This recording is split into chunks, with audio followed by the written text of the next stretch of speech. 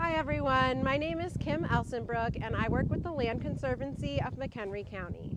We're a land trust that specializes in preserving and restoring land for both public and private use. Today we're going to talk about 7 shrubs that are common to McHenry County, 3 of which you would want to keep in your woodland, and 4 of which you might want to remove from your woodland if you're managing for oaks. Before we get into identification, let's go over some photos and definitions.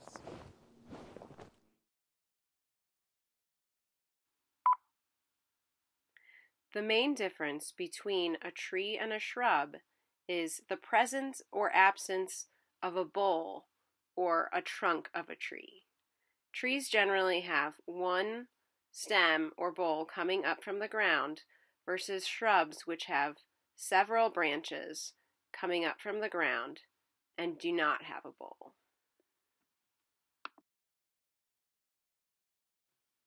If it's not out of reach, you'll want to grab a twig so you can look at some of the identifying characters on it to help you see what species you're looking at.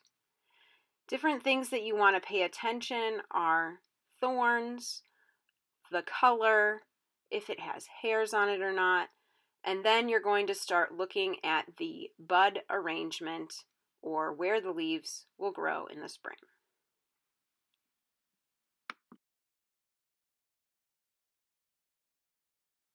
Another really important winter ID character are the buds. These are going to be the leaves in the spring. You want to pay attention to the size, the number, the color, the shape, and whether or not they're growing opposite one another or alternatingly up the twig.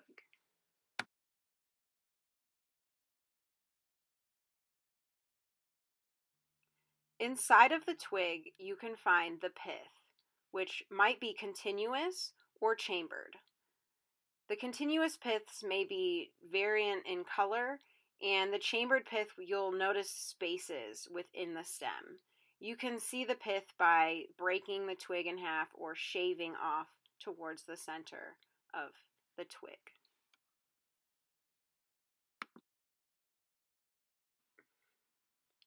For some plants, the presence or absence of catkins can be an identifying character when trying to determine the species of a plant. Catkins are slim, cylindrical flower clusters that are wind pollinated. These tend to develop fully in the spring.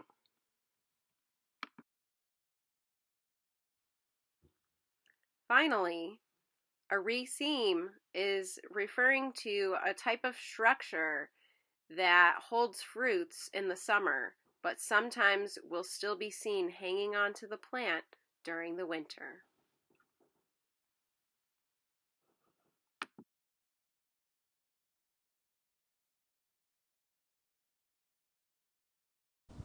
Alrighty, so here we have elderberry, or Sambucus canadensis.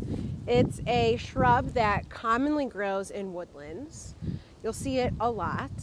One of the distinguishing characters that you can note when you're approaching this plant is its general arching pattern here of the branches. And when you get a little closer, you can look at the bark and you'll see these fairly decent sized warts on the bark. And I'll give you a close-up of that in a second. The buds are arranged opposite one another up the stem. And they're kind of a combination of brown and green. And if you cut the stem or you look into the pith of a twig of one of these plants, you'll see a bright white fleshy, thick inside, of which I will also give you a closer look at in a moment.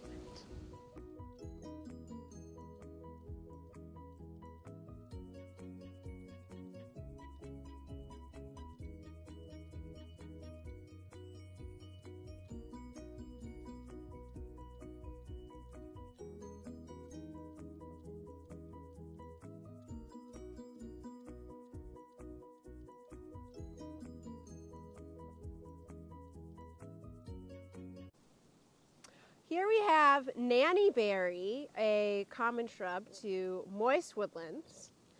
It kind of looks like a small tree when you first approach it.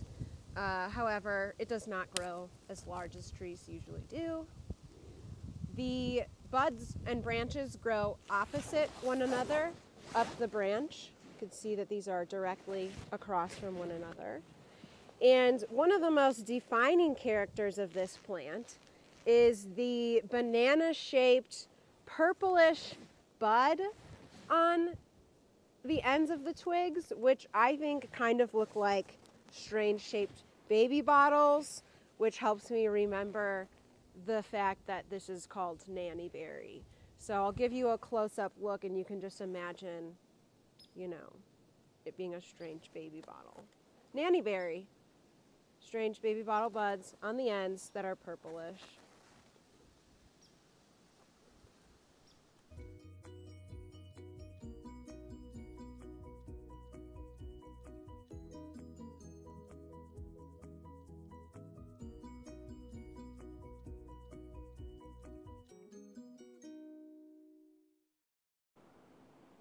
Hey, hey, hey, it's Hazelnut, Corylus americana, and it is an amazing shrub. You can actually get hazelnuts from it if the squirrels don't get them first in the fall.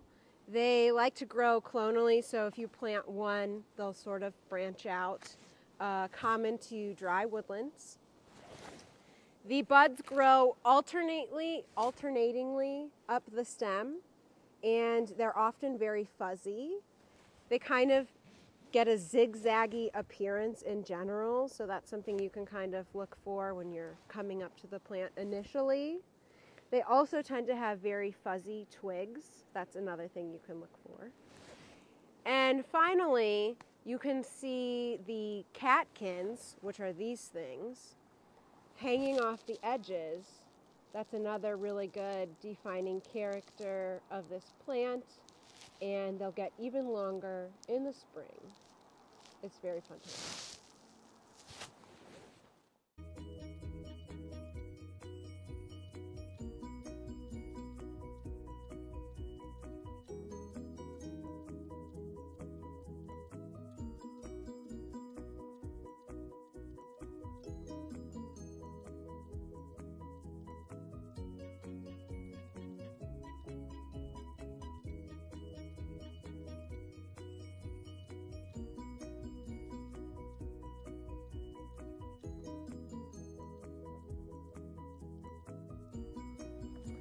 Here we have buckthorn, which is an invasive species that can pretty much be found invading any woodland anywhere. The bark, when you come up to it, has these white lenticels, which I'll show you an image of that in a moment. They also have, if you scrape away this first layer of bark on an older individual, you'll see a very orange bark underneath. The buds grow sub-opposite, so semi-opposite or subalternate to one another up the stem. So they can be, you can kind of see on this example that some of them look a little bit opposite, but some of them look a little alternate. So that's just a fun thing that this plant does. But a really good defining character is the bud, which also kind of is where the plant gets its name from. Buckthorn, the top of the bud, the terminal bud, the one all the way at the top, looks like a buck's foot, a deer's foot, with a thorn sticking out of the center. So if you see that, you can be sure that it's buckthorn.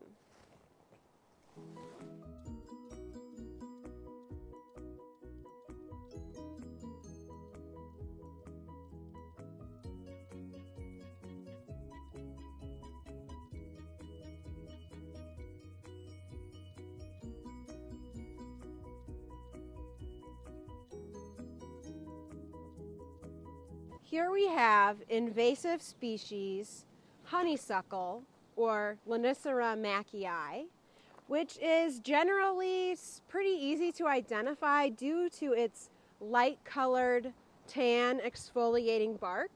It's much lighter than most of the other shrubs you're going to see out here. So if you think that the bark looks pretty light in color and it's a shrub, it's a good bet that it's a honeysuckle.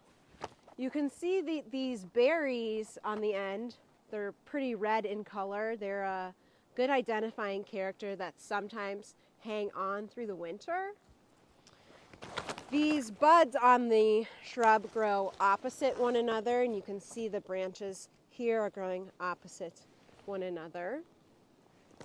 Another defining character of this plant is the hollow pith that you can see when you cut into the stem. I'll give you a closer look at that in a moment.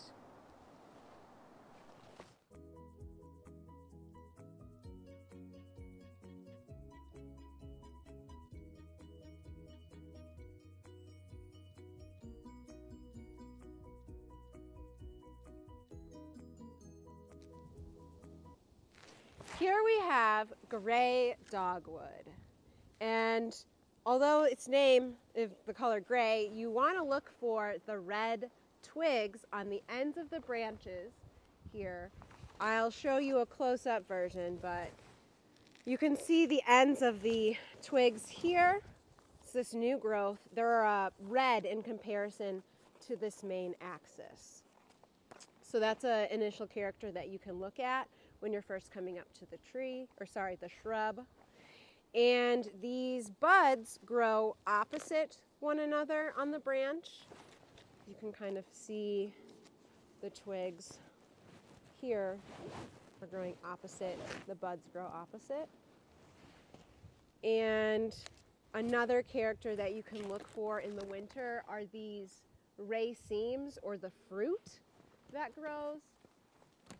During the summer, you can sometimes see a leftover version of that on the tree, these little twiggy things, which I'll give you a little bit of a close-up here in a second.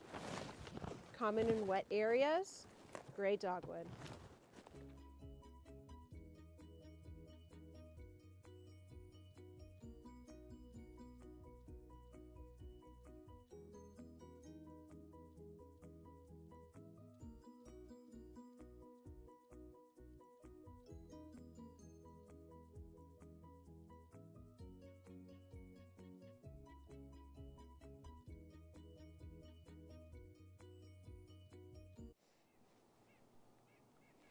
Here we have winged burning bush. This is a common landscaping favorite. It is the big red fiery leafy bush that you see growing in most lawns or yards, and it turns that color in the fall.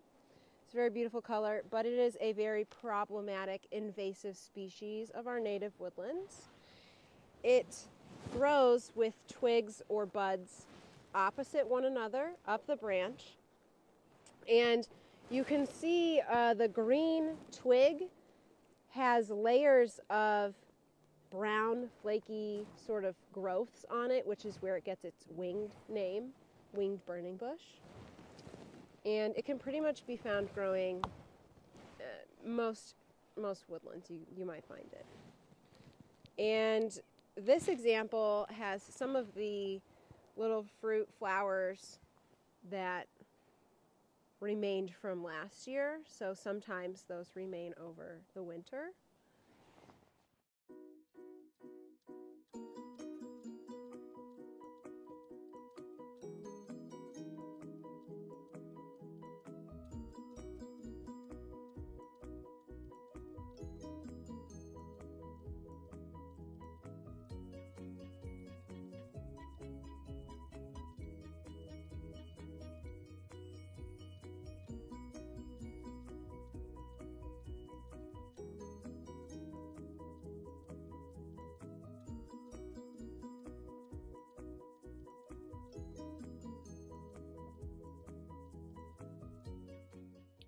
All of the plants discussed in today's video can be found at Riders Woods Park in Woodstock.